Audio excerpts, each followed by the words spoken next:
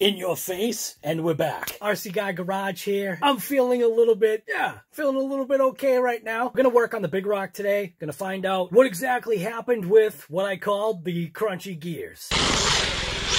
Oh, I think we got some crunchy gears. Yeah, we do. You gotta be kidding me. Something's crunchy. Oh, something on the rear end. I give up, guy. That's it. So anyways, if you want to see this episode from RC Guy Garage, you already know what we're here for. You know what we're going to do. Crack open into the big rock, and we're going to see exactly what happened with this thing. Where do we get the gear crunch kind of issue? And don't forget, those RC Guy Garage soldering stations, they're going to be going on sale soon. Get yourself one. All right, so anyways, RC Guy Garage here. What we've got on deck, we've obviously got the big rock right here. I am doing the 2-camera thing because I actually watched part of one of my 2-camera things. I thought it was pretty good because, yeah, you get to see my face. So anyways, we got the big rock on deck. We did have a crunchy gear situation that it's been this long. So since I did that video, it's been that long since I once again touched another RC. So, yeah. So let's see what's going on. Let's see where that crunch is coming from. So, yeah. Oh, yeah. By the way, these body clips right here from Hot Racing, the tethers themselves are mint. The body clips are junk. So it's kind of like one of those give or takes. They've got the little 30-degree bend or whatever it is. You can see right here. They got the 30-degree bend. It just doesn't work. It's just wrong. So anyways, that was kind of weird doing that. I've also been working on this battery tray. So this is a Hobao Hyper MT Plus 2 battery tray that you can see I've already sliced off or nipped off the one side there. You can see this is the way it goes on. I just used a hacksaw and I hacksawed that piece off, and I'm gonna fine tune and adjust these little these little nubs right here to see if I can get this battery tray to fit better inside the big rock to give the chassis just that little bit more support that I think it needs. So this battery tray is, so far, it's a hit. All right, big rock, fairly stock. The only thing right now that I have on this truck that is not stock is the Hot Racing ball ends. I got rid of the M2C hexes that I originally had on there. They just were not for me. They just were not working out. That kind of, I guess, is honestly, for me, the M2C for this big rock was a regret buy. I do have the M2C motor mount, but I'm not going to install that until I at least swap out this chassis. I want this chassis to self-destruct a little bit further than it has. In which, why am I doing this? I'm doing that because I can, and I think it's something that's going to work. So I do have a new chassis too. I don't know. The other upgrade, which was a major upgrade, which I think may have also helped assist in causing some of the issues. I still am not positive where the crunch is coming from. I'm actually thinking it's rear end crunch. But I don't know. It could be spur. I do have the optional steel spur gear, but you know what I think I'll probably do? I'll probably switch it over to the plastic one. I do have an ARRMA factory plastic spur gear. The CVDs, front and rear, are the upgrade. I did do a video on that. I really don't know if it's that much of an upgrade. It's a weird thing to say that. I see the benefit. There is a benefit to go ahead and going with the metal CVDs on this, but there's also a negative because now you have that much more rotational mass. Even though this truck is now punched up to punch level 5, I think that's the highest it goes. Whatever the highest punch level setting it is, I think it's 5. It's still a dog, man. The ESC that comes in this big rock, that BLX ESC, nah, I don't like it. So I have something else for that. But anyways, I'm just going to still run this thing. I'm still going to run this thing as is. What the heck was that? I'm still just going to run this thing as is, probably until it's like toast. So, but I do have a Castle Copperhead system to go ahead and go in this bad boy. So that's the plan. We'll see. Or should I take the Vortex system?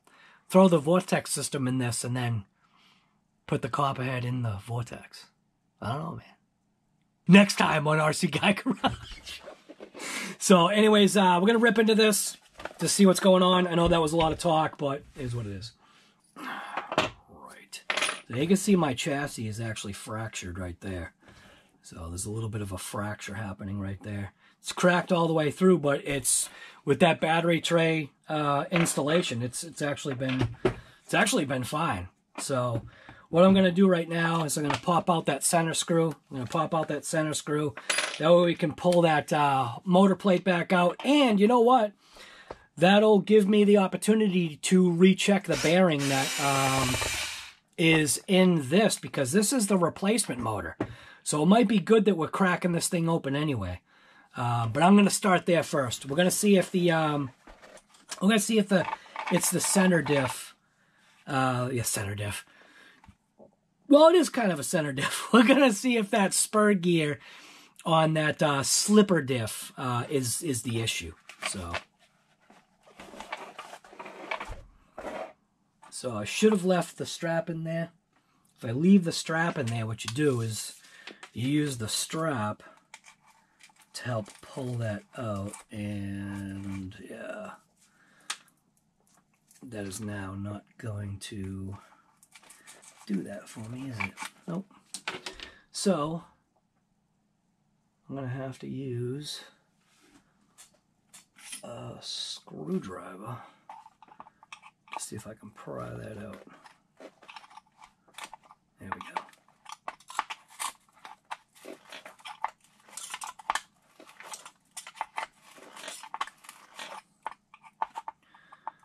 So just pry it out without bending the screwdriver. I want to pull out the drive shaft. Come on, guy. Get it together here. Alright. Get that off. Drive shaft itself is still totally fine.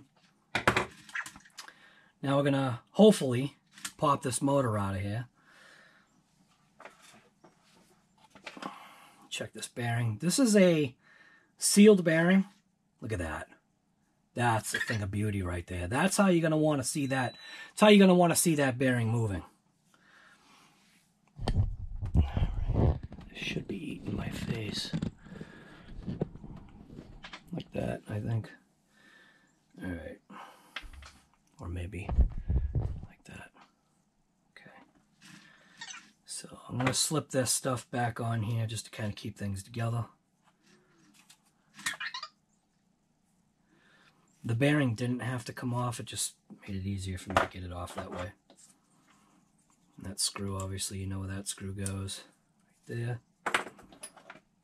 And this obviously goes in the end. That's getting kind of chewed up. So it's getting kind of mangled.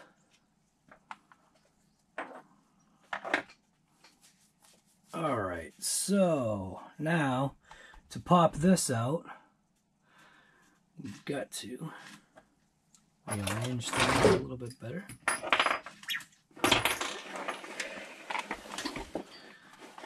Pry up on this little pull thing here, and then just weasel this forward, preferably with a pry bar. I think that's what I used last time. But you need to get something in there to pry on it. I think I used a 3/4 ratchet last time, the handle. There we go. And look at all that junk in there. So there is definitely gotta be a way to keep that junk out of there. So it's actually looking like the spur is fine. That's not a good thing. So that means it quite possibly could be the rear end. Ah, nah. I don't know, man. I'm gonna pop this open. I'm gonna see what that looks like. It's shark finned. It also looks like it has good contact. And it looks like the teeth are basically there. So I am gonna pop this cover real quick. We'll see what this looks like inside of here.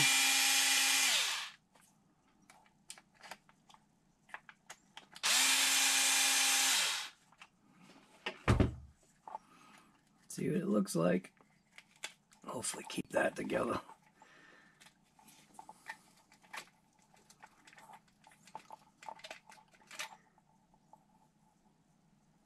Gearing wise and mesh wise, we were fine. That bearing is already junk. That bearing is fine, just needs to be cleaned out. Oh man.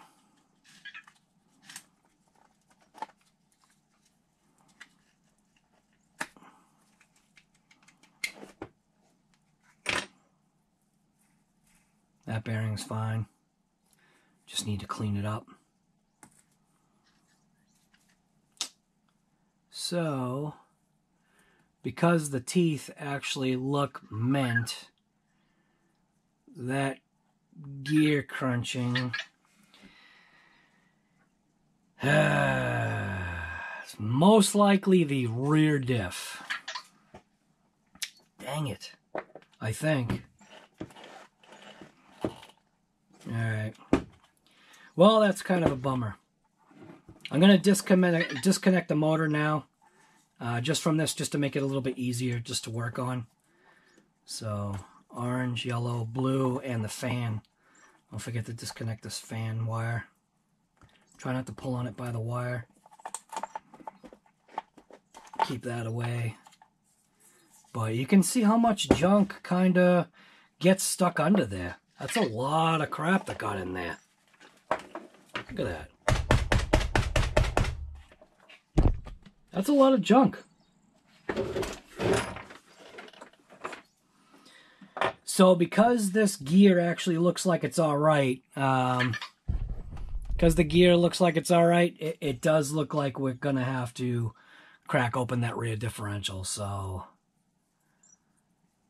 that seriously is a bummer, man. So that most likely means that that rear diff is junk.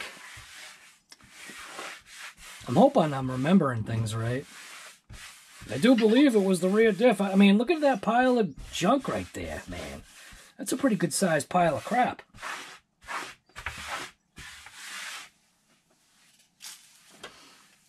Alright. So let's crack open this rear diff. Just see what's going on.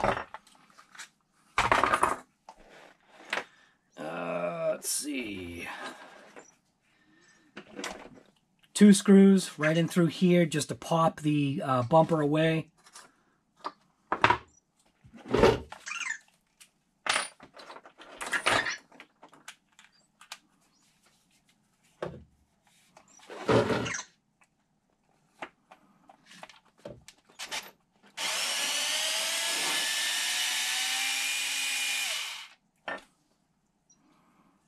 Oh, I didn't expect that to come all the way through like that.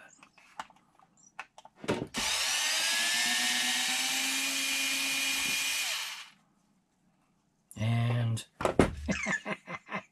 apparently when I reassembled that, I messed up putting the screws back together. That's alright. No big deal. We'll flop that away.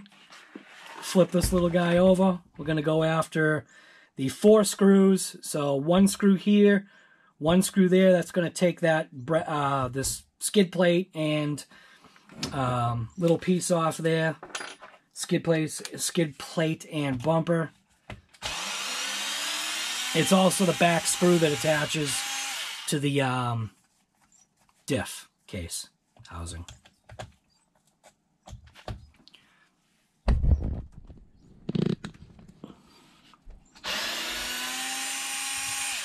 Got that screw out, that wasn't really necessary. But it'll be interesting to see where I put the other screw. So now this piece should pop away. Look at all the sand and grit that gets stuck in there.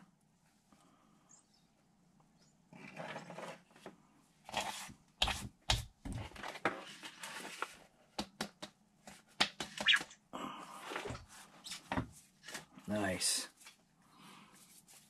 All right. Now I'm going to go after these two screws here, just to pop that link out of the way. So 1, 2, and then the two top shock screws, pop that away so I can flop things out of the way. All right, so I'm gonna be standing up for the rest of this session.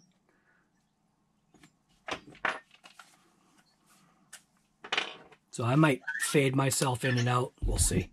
We'll see how it goes. Maybe I'll look up at the camera and lock eyes with you.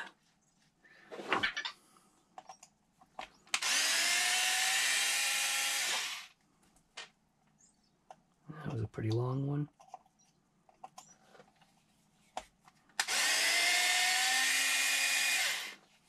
Same thing with that one.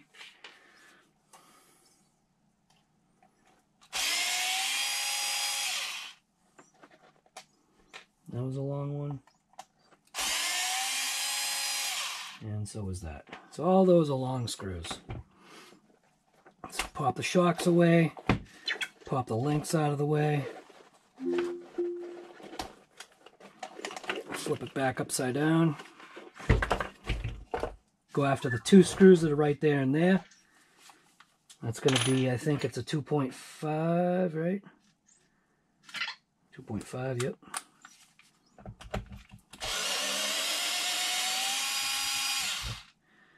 That one, and that one. Now I'm just going to keep my hand on it as I flip it over.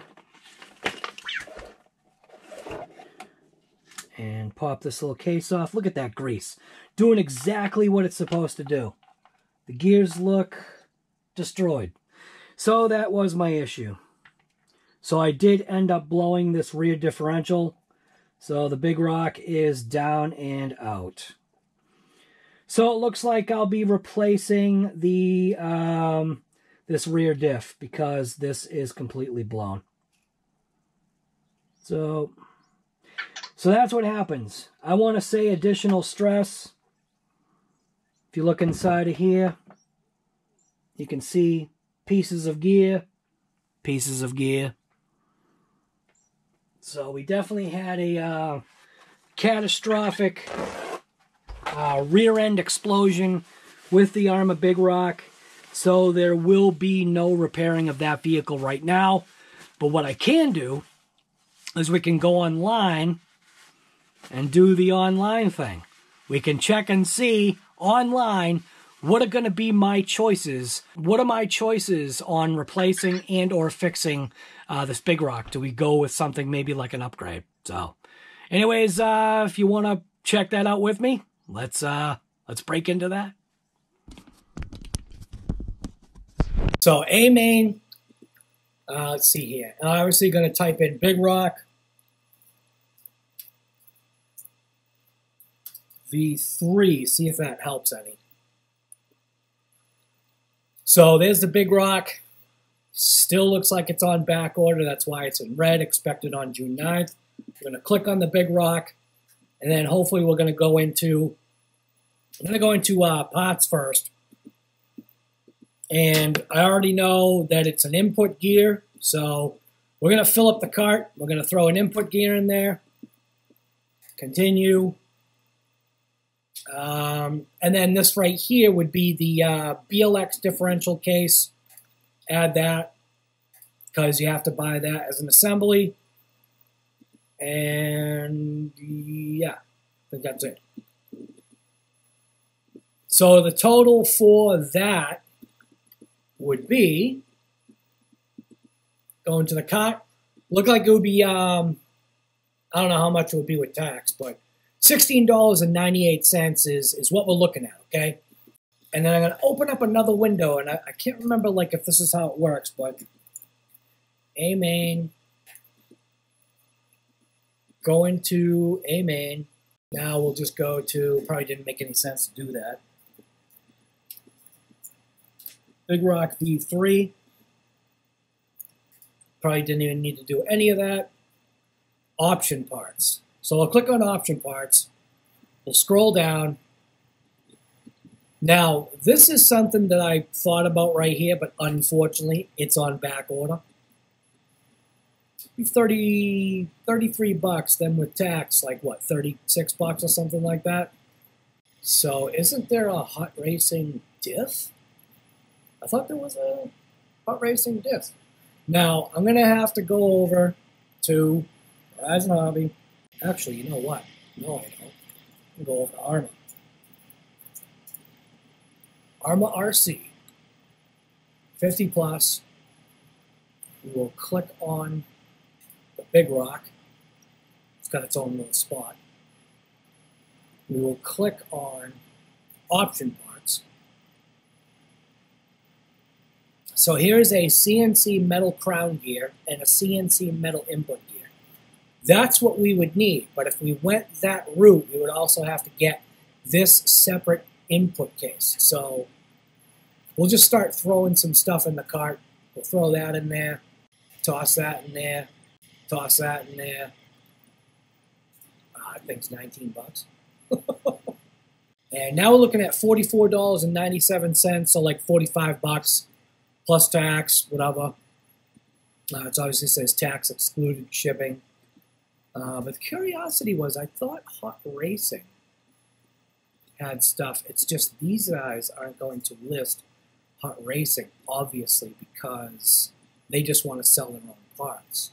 Interg. I know it's in tech, but Interg. I-N-T-E-G-Y, I think is what it's called in Techie. All right, so we'll go to Integi, which I like Interg better. We could, I wonder if I search anything, if it could be for ARRMA Big Rock. I don't know if that, we are conducting a search. Nothing. Definitely not a good site for searching for parts. Not a very, Integi's not a very intuitive site. So if I do Hot Racing, 3S, 4S, BLX, I think that's probably it right there. Universal fit parts for ARRMA 110 Big Rock 3S, I think that's it. So there it is. So you can see you got Amazon and eBay. You've got the aluminum differential carrier case. Oh, but the input gear and pinion is 50 bucks. Whoa! Oh my God. Yeah, I'm thinking that's going to be a no. This is the differential. Oh, it's back ordered. Oh, does that mean I literally have to go to the Dell?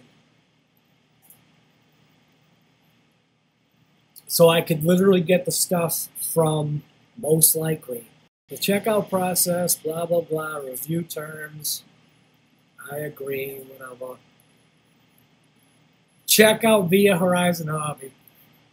Ah, crap. So I think that's pretty much the answer right there. Right there. It looks like if I'm going to move forward with this, get the CNC from, ARRMA, get the CNC crown gear, 20 bucks.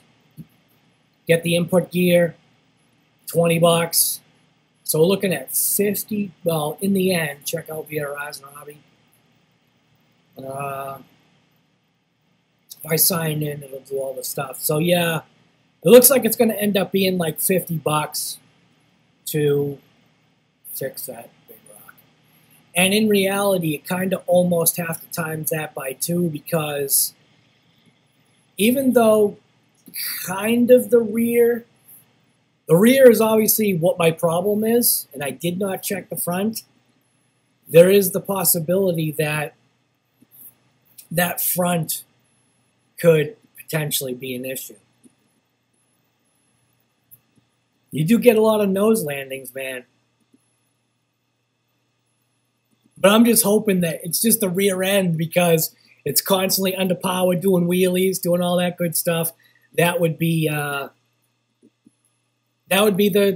decision right there. So anyways, hopefully you enjoyed this episode from RC Guy Garage. This was literally a nothing episode from me, so I don't know what to tell you. It is what it is, and just get out there and rip something, like I always say. So why don't you just get out of here? All right, so I guess that's pretty much where this video is going to end. I am going to put this big rock back together, broken as it is, and I do have to make that tough decision on what I want to go with. Seems like my options are kind of semi-limited. You also have to remember that the reason why the big rock is so resilient and the reason why the big rock is so good is because of its light weight. So once you start adding rotating mass, you start adding heavier parts. Aluminum is going to be heavier than the composite plastics that are all in this model. Once you start doing that, you start possibly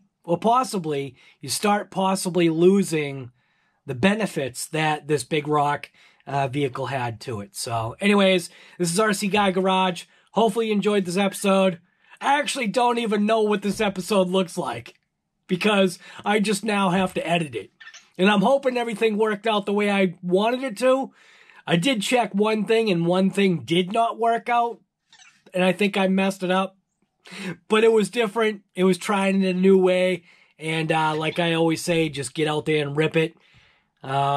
Get out there and rip something. That seems to be like the new saying. Get out there and just literally just rip something.